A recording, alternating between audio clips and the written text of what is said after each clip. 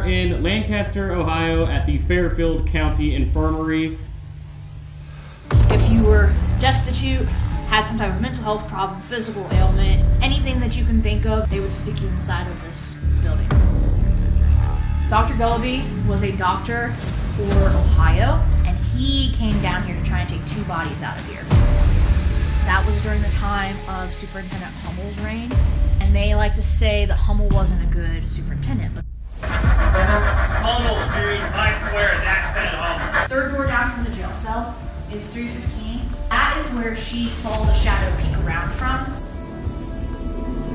What the fuck was that, dude? Jane Householder was one of our residents here. She was the one that everybody knows that caught on fire inside of the building. Fuck. God, Jesus, What? Fuck that room. Fuck that room. Is it the doll room? Something pushed me the fuck out of there, dude. Dude, I just got a fucking gut punch when he did that.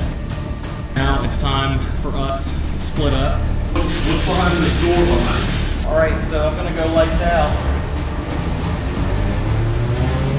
Started hearing your voice. Wait, what?